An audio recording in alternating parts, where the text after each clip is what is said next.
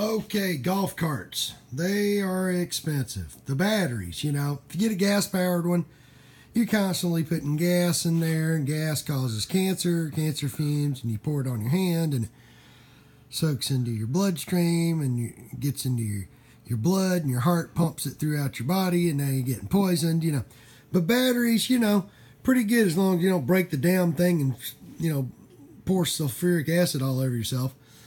Which is also toxic and cancer causing. Anyway, this damn thing takes six 6-volt batteries. I have found $300 frickin' 6-volt batteries online. Thank God my patient wife looked up batteries and found them for $100 a piece, but that's without shipping.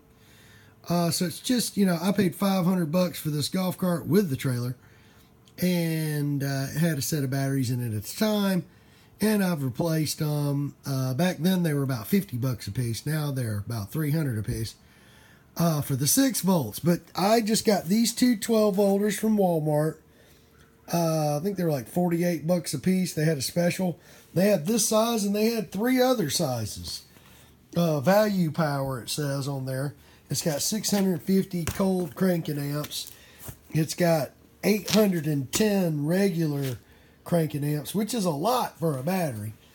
But I figured out how to take the 6 volts out of here, and what I'm going to run is a 12, and these two 6 volters to give me the 36 volts. Because all you're doing here is you're starting out on one line, and you're hooking these up in series circuit and zipping around this way and this way and this way and this way and this way and back into the motor.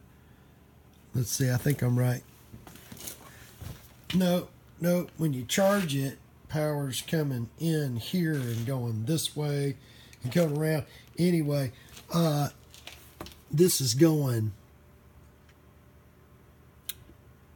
that red cable to the positive, and the motor hot to the positive on the 6 volter, and then this negative hooked to the positive on the other 6 volter over here, and then that negative hooked to this positive right here, and then that negative hooked to the positive on the battery here, and then the negative off that battery came to the positive here, and then the negative off this battery came to the positive there, and the negative here went on in, just like this is. Okay, so what I'm going to do is, what you can do is just hook these back up in series, but use the 12 volters and the 2 6s. Instead of having 6 times 6, you have 2 12s, it's 24. Yeah, you got 30 here with this one, and 36 with that one. So it turns out to be the same equation, and it's a lot cheaper to buy two $50 12s. That takes the place of 2 $100. You're getting 4 batteries there. That takes the place of 4 batteries, and a lot lighter to drive. So anyway, you just want to hook these up same way. This red positive I would put on my positive. All this stuff I'd put on the positive 12 volt. And I'd have a 12 volt sitting here. And then I'm going to have a 6 volt there.